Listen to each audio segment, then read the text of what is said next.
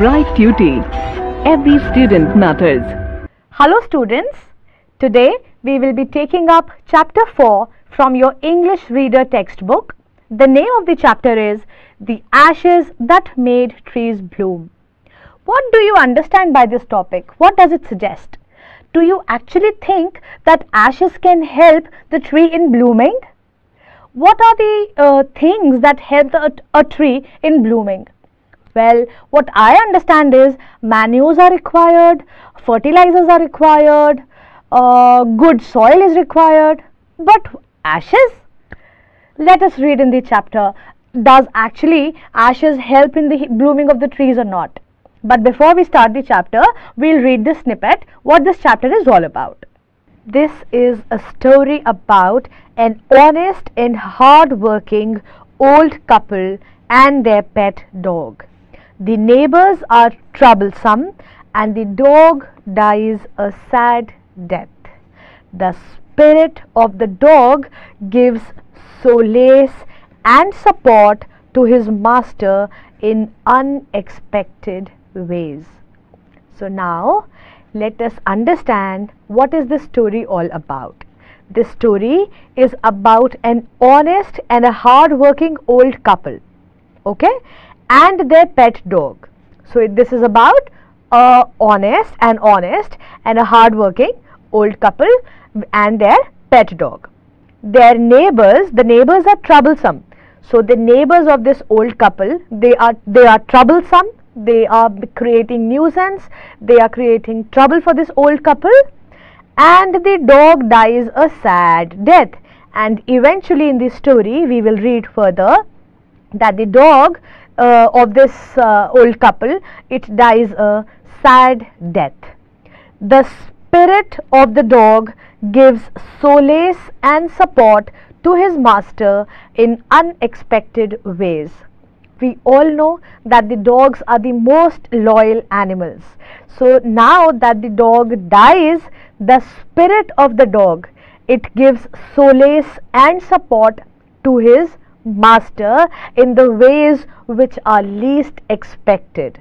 What does solace means? Solace means to give a person or a thing which makes you feel happier, or gives you some peace, or makes you comfortable when you are sad or disappointed. So the spirit of this dog, it comforts the master. It gives kind of a good feeling, a happier feeling, a comfortable feeling to the master in the ways which are not really expected. In the good old days of the daimyos, there lived an old couple whose only pet was a little dog. Having no children, they loved it as though it were a baby. So now, in the old days, there were daimyos. What are daimyos? In the 19th century of Japan, they were the wealthy landowners. The wealthy landowners in the 19th century in Japan were called as daimyos, right? So in the good old days, in the earlier times, in the olden days, the daimyos of the old days of the daimyos, there was an old couple whose only pet was a little dog. So there lived an old couple in that time, and they had a pet dog. Having no children, they did not have any children, so they loved it as though it were a baby. Because they did not have any children, they loved their pet dog like a baby. The old dame made it a cushion of blue crepe, and at mealtime Muko, for that was its name, would sit on it as snug as any cat. So the old dame, as in the old woman, the old lady, she made a cushion of blue crepe. Now crepe is kind of a fabric, a kind of a cloth. So she made a cushion of the blue colored cloth, and it was very comfortable for the dog. And at mealtime, Muko was the dog's name. For that was its name. So the name of the dog was Muko, would sit on it as snug as any cat. So the dog at the meal times, it would go and sit on that cushion and it will snug in, as in feel very comfortable, sit very comfortably in that cushion, just like a cat. The kind people fed the pet with tidbits of fish from their own chopsticks and all the boiled rice it wanted. The old couple, they were very, very kind and very generous towards the dog. They loved it like their own baby, and they used to feed the dog with their tidbits of fish and some boiled rice, which the dog always wanted. They in fact fed the dog with their own chopsticks. I mean, they used to, feed the dog with their own chopsticks, the tidbits of fish and the boiled rice. Thus treated, the dumb creature loved its protectors like a being with a soul. A being with a soul means like a human child, showing emotion. So because of the kind of affection and the kind of love the dog used to get from the old couple, it used to love the old couple back just like a human. It felt as if a human being is showing the emotions, right? The old man, being a rice farmer, went daily with hoe and spade into the fields, working hard from morning until O Tentosama, as the sun is called, had gone down behind the hills. So this old man, he was very, very hard working fellow, right? So he used to go early in the morning to the fields and work very hard till the sun used to go down. So they call the sun as O Tentosama. They call in the Japanese language as the sun is called. So sun in the Japanese language is called as O Tentosama. So this fellow, he was a rice farmer, the old man, he was a rice farmer, and he used to go to the fields very early in the morning, and he used to take his spade, his hoe. Spade and hoe are the equipments or instruments which are used for farming. So he used to take his spade and hoe and go to the fields early in the morning and work hard till the sun used to set.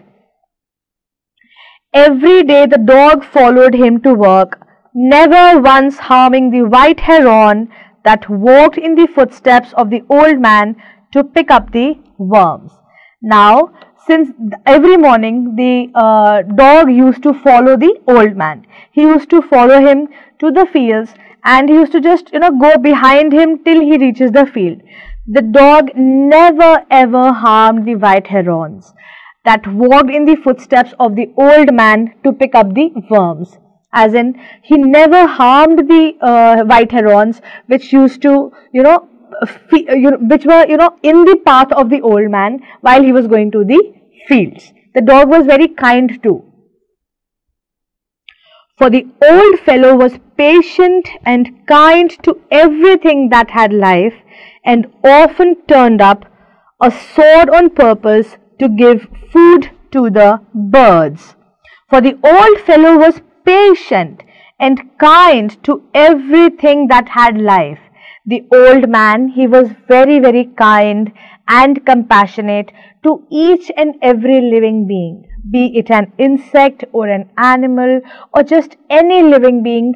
The man was very kind to everything which had life, and he often turned up a sword on purpose to give food to the birds. On purpose means intentionally.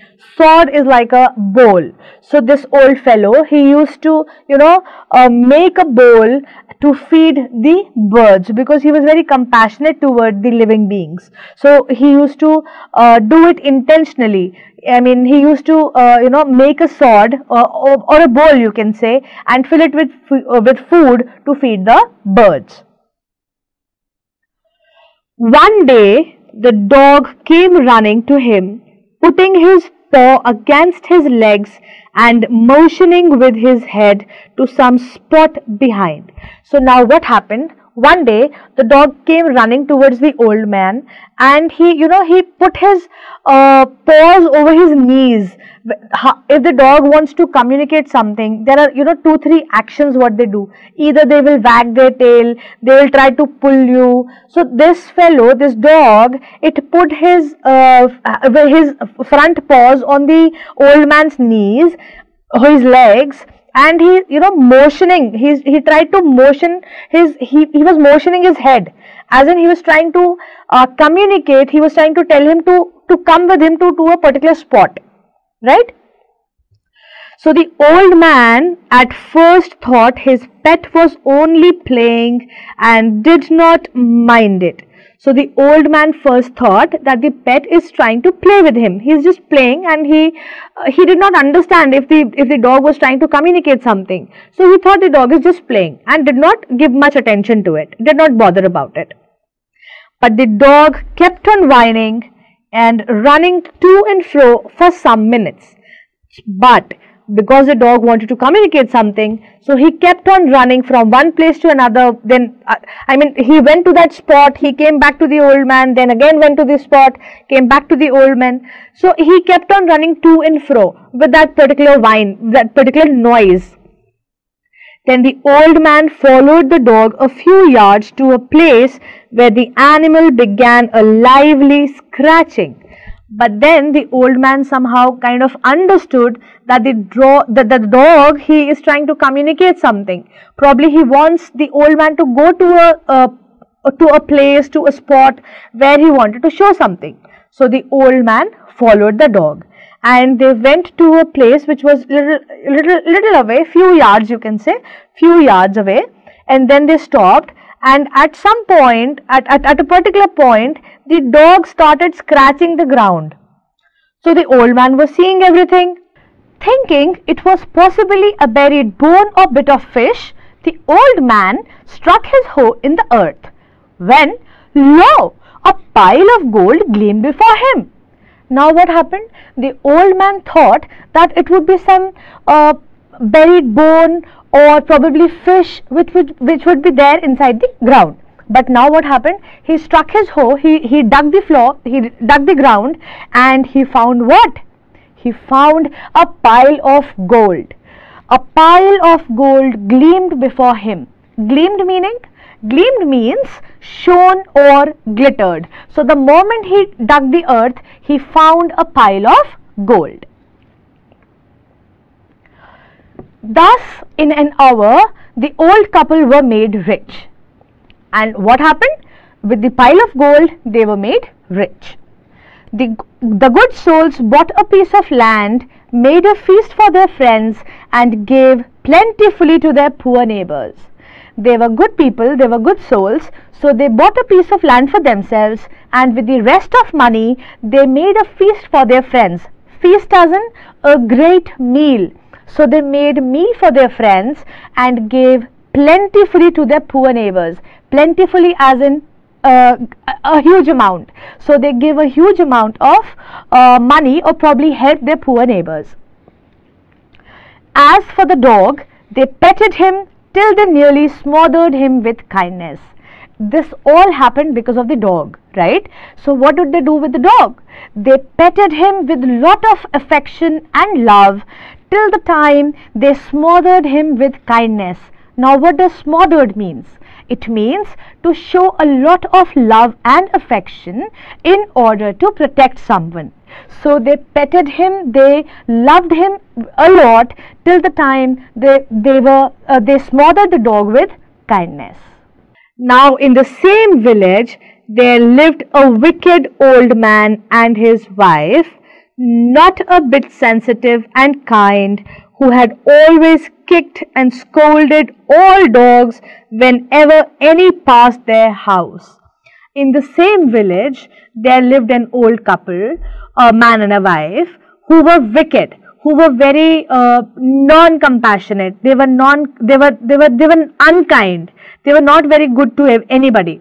and especially for the dogs or the other animals, the small animals, they were very unkind. They used to kick them and scolded, at least all the dogs they scolded.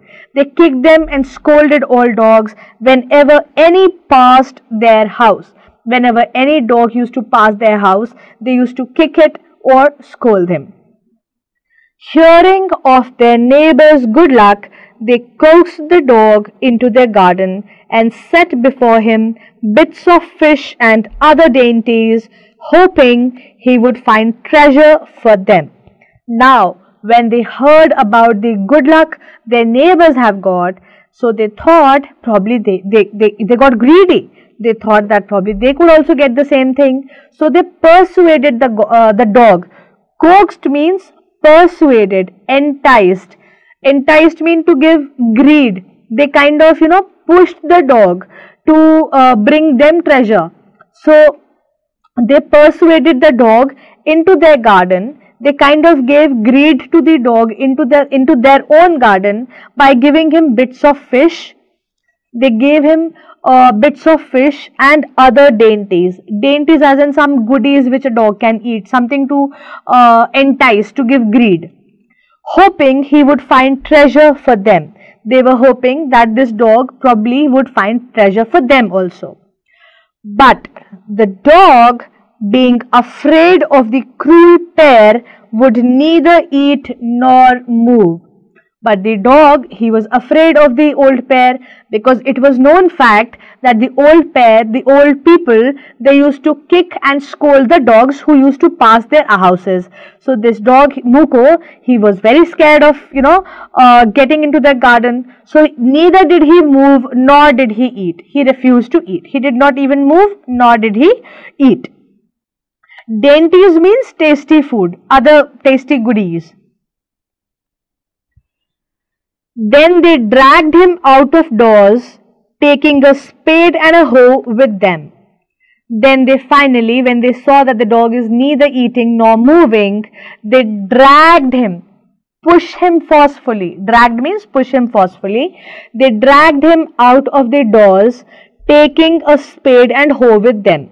So they pushed him towards themselves, out of the door, not themselves, out of the doors, and they carried a hoe and a spade, and they probably headed to the fields. No sooner had the dog got near a pine tree growing in the garden than he began to paw and scratch the ground as if a mighty treasure lay beneath. So as soon as they reached the fields, when they got near a pine tree, the dog, it started, it stopped there and it started to scratch the ground as if he might have, he actually have found a treasure, probably beneath the ground. Quick, wife, hand me the spade and hoe. So now the old man, he ordered his wife, quick, and then he said, quickly hand me the spade and the hoe so that he can dig the earth where the dog was scratching. Quick, wife, hand me the spade and hoe, cried the greedy old fool as he danced with joy. He was full of greed, right? So in greedy excitement, he was very excited. Probably he thought that the dog would have found the treasure. So he, cried in greed, and then he danced in joy, and he screamed at his wife, quick, hand me the spade and the hoe. Then the covetous old fellow with a spade and the old crone with a hoe began to dig, but there was nothing but a dead kitten, the smell of which made them drop their tools and shut their noses. So now what happened? The old man got excited. He thought probably the dog has found a treasure for them. So he quickly, asked his wife to hand him the spade and the hoe. And then they started digging the ground along with his wife. Covetous old fellow. Covetous means greedy. The greedy old fellow. And the old crone means the woman, old woman, which was old man's wife here. So crone means old woman. So along with his wife, the old couple, they started, digging the ground with their hoe and spade. But as soon as they started digging, what happened? Do you think there was a treasure? No, there was no treasure. The moment they started digging, they just saw a dead kitten. Instead of any gold treasure, they saw a dead kitten. And the smell of that dead kitten was so bad that they had to drop their tools on the ground and cover their noses. The smell was so foul that they had to cover their noses. Furious at the dog, the old man kicked and beat him to death. And the old woman finished the work by nearly chopping off his head with the sharp hoe. Now they got so furious, so angry at the dog, that the old man, he beat him so much, he thrashed him so much that the dog died. And the old woman, she finished the task by almost chopping off the dog's head with their sharp hoe. It is so painful, right? Not good. They then flung him into the hole and heaped the earth over his carcass. Flung him means threw.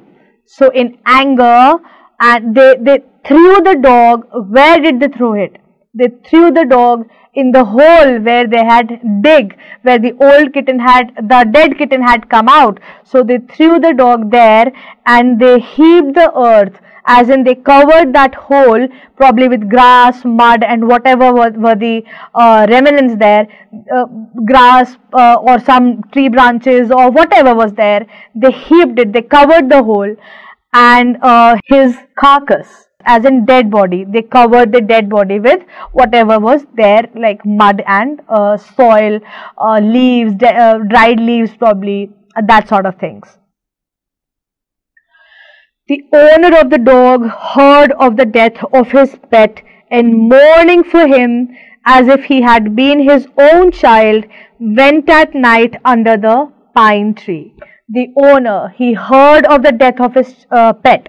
The old couple, who was the good couple, the kind old couple, they heard about the death of their old pet. And the old man, he became so sad that he started mourning. And what did he do for the mourning? It was like their own child. The dog was like their own child. So he went under the pine tree where the dog was buried. He set up some bamboo tubes in the ground, such as are used before tombs, in which he put fresh flowers. So now this old man, he was so sad over to learn about the death of his dog, whom he actually loved like a human child. So he went at the pine tree where the dog was buried, and he erected the bamboo pillars, as in bamboo tubes. It like the pillars of a tomb, right? So he erected 4 bamboo tubes like this under the pine tree. So he erected 4 bamboo tubes, and then in which he put fresh flowers, and then he put fresh flowers under the pine tree. Then he laid a cup of water and a tray of food on the grave and burned several costly sticks of incense.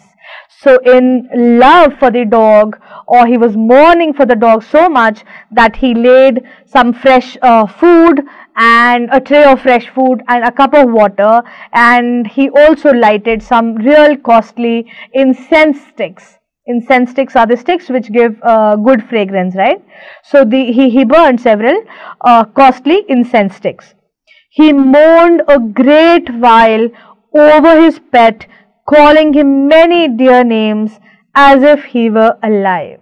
The old man was so sad. He was mourning over the death of his dog, and he was, lovingly calling him dear names, like as if the dog was alive. He was, kind of missing him so much, and he was, trying to pet him by calling him some dear names, and it felt like as if the dog was still alive. That night, the spirit of the dog appeared to him in a dream and said, "Cut down the pine tree over my grave and make from it a mortar for your rice pastry and a mill for your bean sauce." Now, that night, when the old man went to sleep, the spirit of that dog, his beloved dog, the spirit of that dog, it appeared in the dreams of the old man.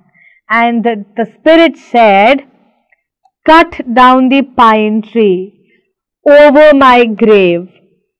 The grave where I am buried, the pine tree under which I am buried, cut down that pine tree.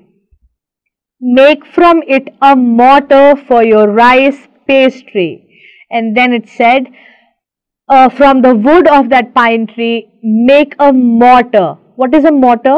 Mortar is like a bowl. Mortar is a bowl. So the spirit said, make a bowl from the wood of that pine tree and make the bowl for the rice pastry. The rice pastry you will be making, so make a bowl for that. And a mill for your bean sauce. Mill is again another utensil. And make a mill out of that wood for your bean sauce. The bean sauce you will be making in future, make a mill for that. See, the old man is sleeping and he is dreaming about the pine tree. And see, these are the bamboos he had erected over here. Alright. So the old man chopped down the tree and cut out of the middle of the trunk a section about 2 feet long. So the old man, he went to the next morning probably, he went to the pine tree and he chopped down the tree. Cut out the middle of the trunk of the pine tree, he cut down the middle of the trunk and a section about 2 feet long. Almost 2 feet long section of that trunk he chopped. With great labor, partly by fire, partly by the chisel, he scraped out a hollow place as big as a small bowl. So now, after chopping down the tree and cutting the middle of the trunk, almost a section of about 2 feet long, with a lot of effort, he took a lot of labor, he did a lot of labor, a lot of effort he took, and partly by fire and partly by chisel. Now chisel is an instrument which is used to, carve or scrape a wood or probably some stone or some pebble, some anything made up of some powder, cement. So chisel is kind of an instrument which is used to scrape or dig, you can say. A small instrument, but very sharp. So partly by fire, with lot of effort, he used fire and he used chisel and he scraped out a hollow place as big as a small bowl. So with using these two things, fire and the chisel, he finally managed to make a small bowl. He then made a long-handled hammer of wood such as is used for pounding rice. Pounding means crushing or grinding. So now what happened? First he made a small bowl which was called as mortar, and then he made a long-handled hammer of wood. Then a long-handled hammer of wood he made, which is used for crushing the rice. Pounding, crushing the rice, he made a long-handled hammer of wood. When New Year's time drew near, he wished to make some rice pastry. So when it was the time of New Year, he wanted to make some rice pastry. When the rice was all boiled, Granny put it into the mortar. The old man lifted his hammer to pound the mass into dough, and the blows fell heavy and fast till the pastry was all ready for baking. So when the New Year's time came, they wanted to make some rice pastry. So the rice, when it was all boiled, the old woman, granny, here means the old woman, the wife of the old man. So the granny, she put all the rice into the mortar, into the bowl, and the old man, he lifted the hammer and started crushing the rice. Why was he crushing the rice? So that the rice becomes a kind of dough. A dough is made of that, and then they can make a pastry of it. So he started crushing he started crushing the mass of the rice, right? The blows fell heavy. The blows of that long hammered wood piece, it fell very heavy. So it was they were very forceful and fast till the pastry was all ready for baking. That the dough was prepared in a well manner and it was all ready for baking. The blows of that hammer, it was quite strong, heavy and fast. Suddenly the whole mass turned into a heap of gold coins. Suddenly what happened? The whole mass of rice dough, it changed into a heap of gold coins. All rice was converted into gold coins. Heap means kind of a mountain. When the old woman took the hand mill and filling it with beans began to grind, the gold dropped like rain. And when the old woman, she took the hand mill. Now what is a hand mill? Hand mill is a mill which is used for grinding grain, pepper, coffee. It is usually a handmade thing. It is used, it is used by manual power. A person used that hand mill. It is kind of a mill only which is used for grinding grains and pepper and such things. So when she took the hand mill and started filling the beans in it and started to grind. Now what is grind? Grind means reducing a substance into fine particles by crushing it. Okay, so when she filled the hand mill with the beans and she began to grind, the gold dropped like rain. The beans, they converted into gold and it dropped like rain. Now what does dropped like rain means? It is, the drops of gold are continuously falling down. Okay. Meanwhile, the envious neighbor peeped in at the window when the boiled beans were being ground.